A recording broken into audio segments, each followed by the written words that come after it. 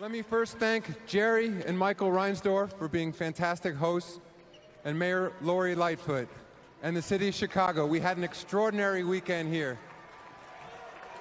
And thank you to the All-Stars. You put on an incredible show. But of course, there can only be one MVP tonight, and it's my pleasure to present the first time ever Kobe Bryant All-Star MVP Award to Kawhi Leonard.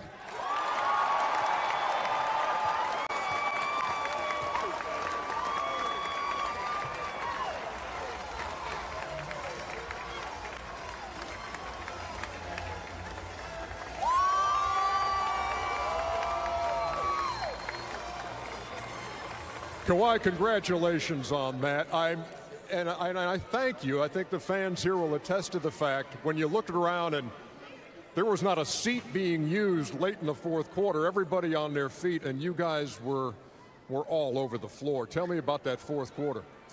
Oh, man, we wanted to get to 157 points before they did. But, you know, they did a great job with the format this year. It had us come out playing hard in the fourth quarter, competing for a total point score. And, you know, that's pretty much how we got to competing out there. Not only playing to 157, but you're spotting them 9 going into that fourth quarter. You had to outscore them by 9 to get there.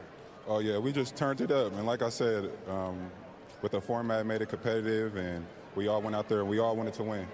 You ever seen that in an all-star game where calls are being argued, bodies are being thrown to the floor, and there was that much intensity in an all-star game? Not in a long time. It was great. Like I said, both teams wanted to play hard, win the game.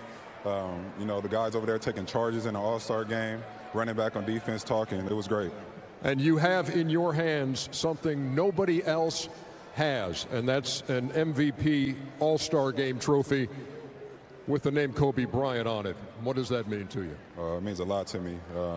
You know, words can't even explain. Just making this the first Kobe Bryant MVP trophy.